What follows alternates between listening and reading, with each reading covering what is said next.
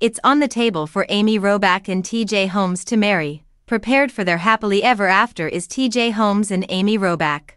Following the public revelation of their office affair in late 2022, the former hosts of Good Morning America, who had left GMA3, What You Need to Know and ABC News, are thinking about getting married. In their most recent podcast episode, Amy and TJ Podcast, Holmes and Robach responded to queries from fans on Tuesday.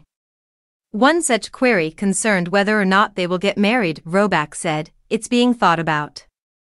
This is not a relationship we started to have fun in or to see what would happen. It was our intention to live out our lives together when we started this relationship. Therefore, I'm not sure whether there is a legal button on it or not." On the other hand, Robach made it clear that the pair would not be sending out save the dates.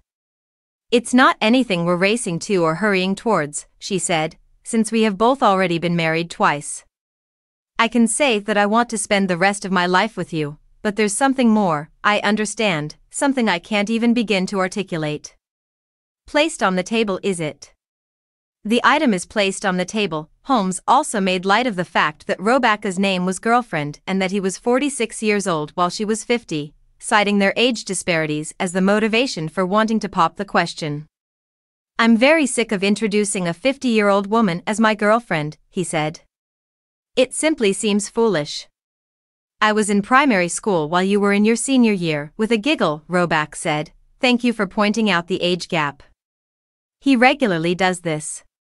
He likes to make that point clear." The affair between Robach and Holmes made news in the latter half of last year, especially because neither of them had officially announced their separation from their respective husbands, actor Andrew Shue and lawyer Marilee Fiebig. ABC initiated an internal inquiry while the two were momentarily removed off the air.